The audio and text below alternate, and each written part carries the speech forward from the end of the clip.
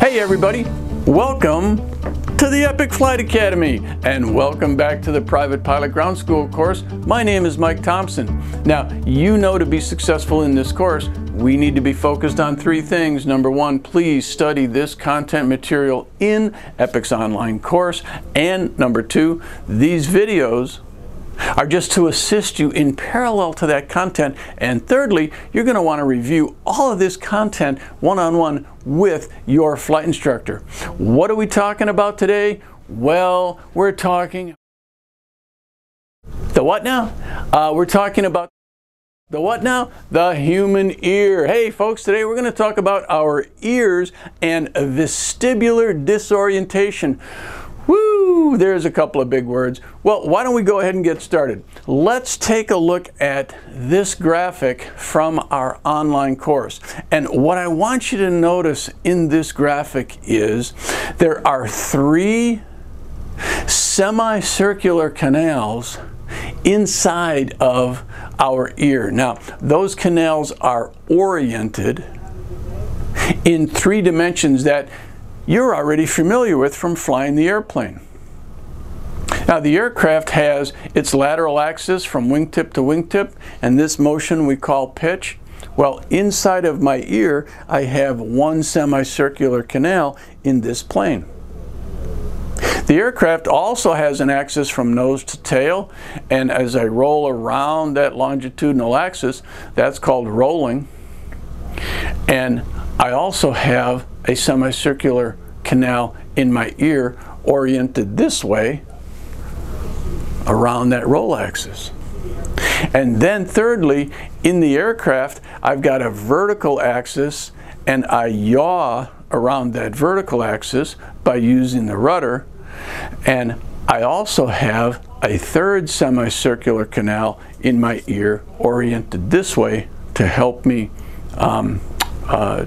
sense yaw. So you can see in our diagram there is a semicircular canal for each one of those three axes of rotation or movement.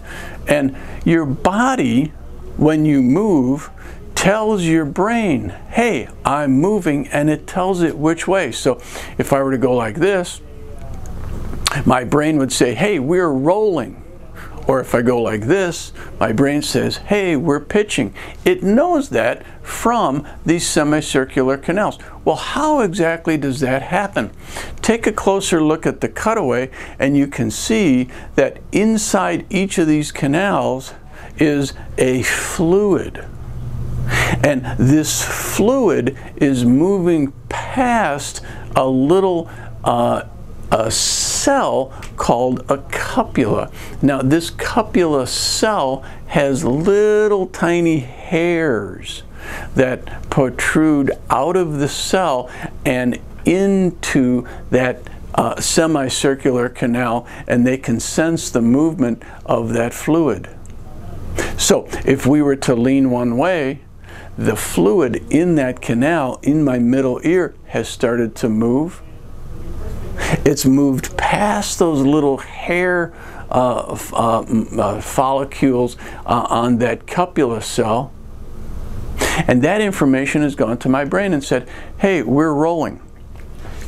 Now, that's pretty cool, right? Yeah, that is pretty cool, but what we want to make you aware of as a pilot is that system of sensing movement can be fooled. It can also possibly cause me a little bit of disorientation, and sometimes I might even feel a little queasy or airsick. Now, the reason for that is because in addition to my middle ear, my brain is also receiving information from my tendons and muscle spindles inside of my large muscles that helps my body sense its position. And thirdly, our brain, of course, is receiving information from our eyeball. So if we get into positions or situations in a car or on a ship on a rough sea or in an airplane in turbulence. And my eyes are seeing one thing. My muscle spindles are sending information to my brain telling it something else. And the semicircular canals in my ear are sensing something else entirely. And all three of these signals are coming into the brain, and the brain is thinking, okay, I'm not really sure what's going on. And that's when we start to feel a little queasy, and that ultimately could lead to air sickness. Now, don't have any undue concerns about that.